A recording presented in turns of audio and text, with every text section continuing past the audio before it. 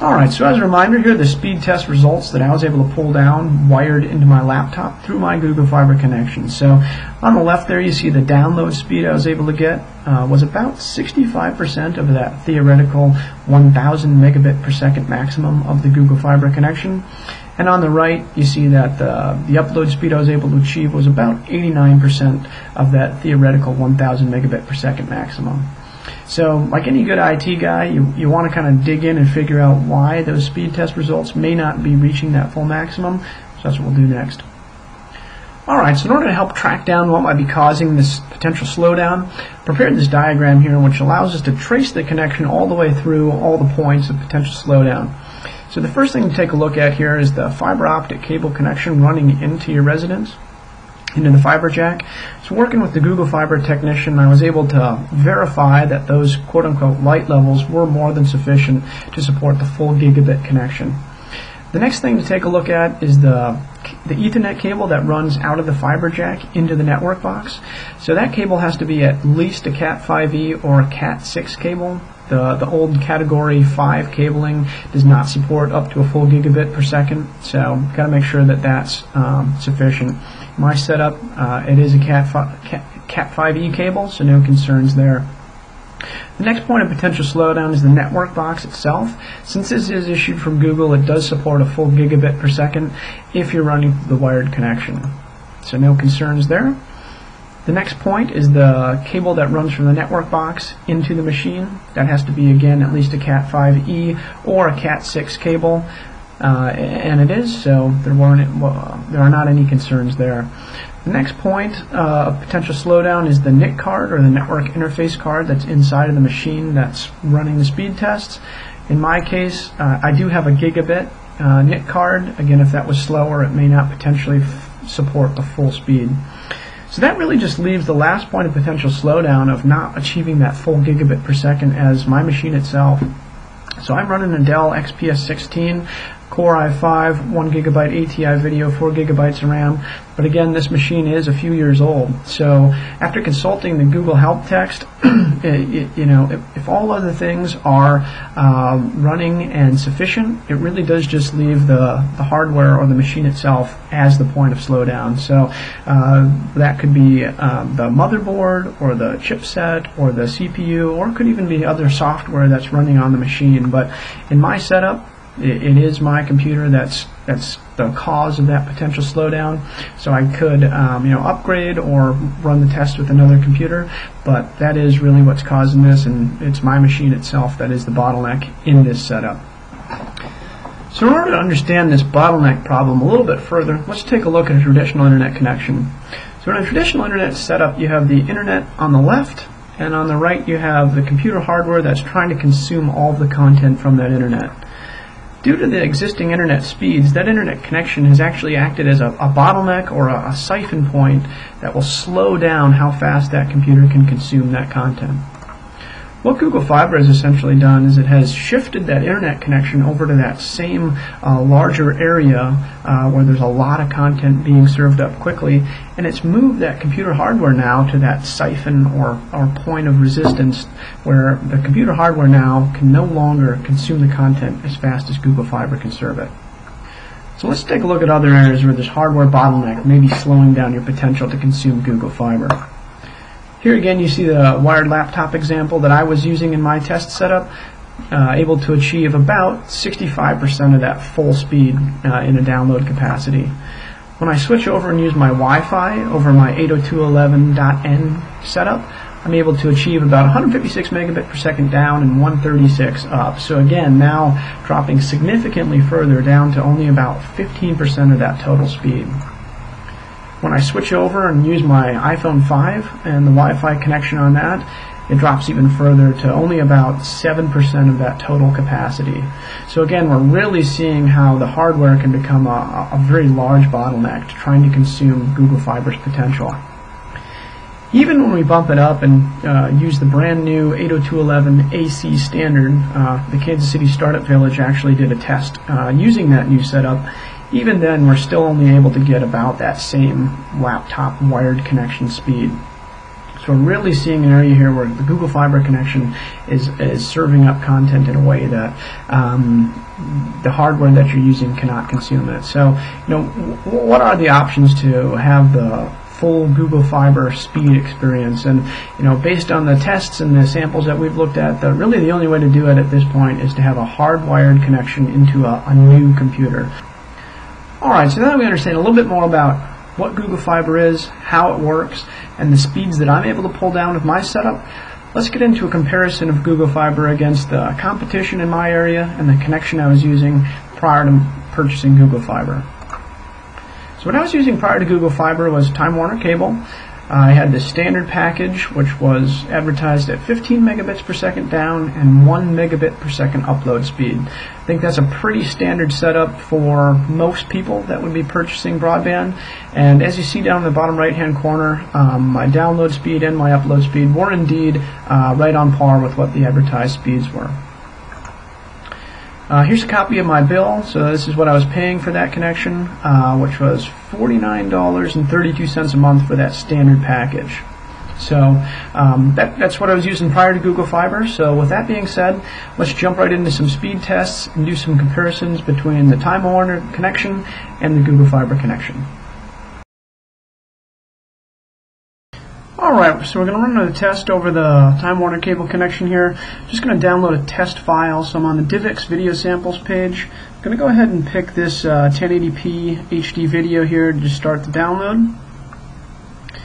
See as that's getting started, it's about a 300 megabyte file. Looks like it's estimating to take about 3 minutes right now. So it's 12:29.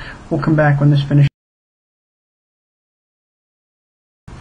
Alright, so you see the file download's finishing up here. It's got a few seconds left as it wraps up. Alright, so the file's done. It's 12:31, so that did indeed take pretty close to 3 minutes.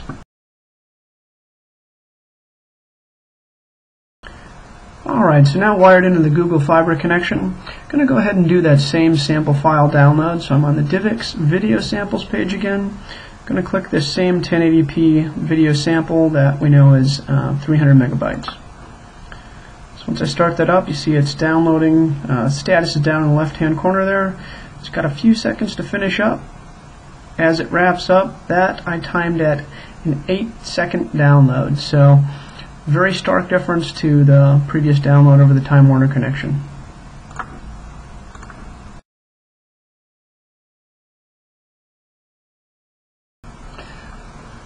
Alright, so I'm now going to go ahead and test out the upload speed. So again, I'm hardwired into my Time Warner Cable connection here. I've got a sample file over here of about 54 megabytes. So I'm just going to go ahead and drag and drop that over here and upload it to my Google Drive and see how long that takes.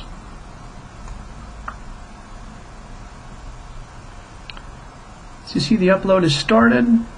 Again, it's 12:53. It's going a little slow, so I'm going to go ahead and pause this and we'll come back when it finishes up. Alright, so you see the file is just wrapping up here. The upload is just finishing. It's about 1 o'clock, so you see that took about 7 minutes to complete the upload over the Time Warner connection.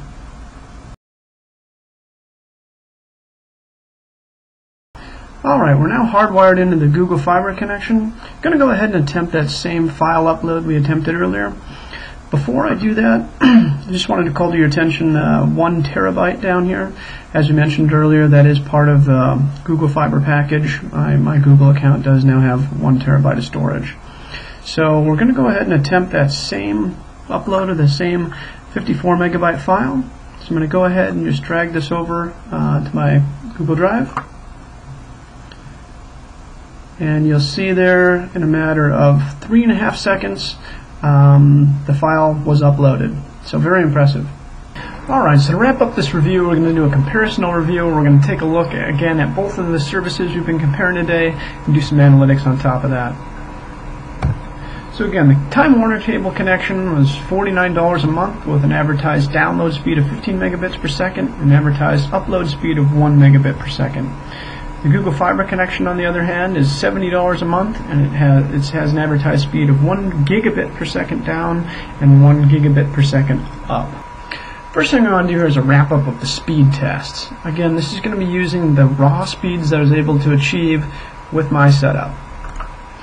So the first test we'll look at here is the download speed comparison between Google Fiber, which is in the dark blue, and Time Warner in the light blue. You see Google Fiber is at about that 648 megabits per second that we had, with Time Warner being at about 16. Google Fiber comes in this comparison at 40 times faster in the raw throughput. On the upload side, Google Fiber again in the dark blue, Time Warner in the light blue. Google Fiber at 893 megabits per second, with Time Warner at just 1. That is an 892 times faster upload speed using the Google Fiber connection. That's pretty crazy. The next test we did was the file test. We downloaded that 300 megabyte file. You see there, in this instance, smaller is going to be better, with Google Fiber taking 0.13 minutes and the Time Warner connection taking a full 3 minutes to download that file. That puts Google Fiber at about 23 times faster. When we look at the upload duration, Google Fiber again is about 0.06 minutes to do that 54 megabyte file upload, with Time Warner coming in at about 7.5 minutes to do that same upload. That puts Google Fiber at about 128 times faster file upload. In order to put this into some real-world context, when we look at that file upload, we are literally comparing a tortoise to the hare here, with the average speed of a tortoise compared to that of a rabbit being about 144 times faster. So when you start to look at it in a real-world example, it really adds an additional level of clarity to that result.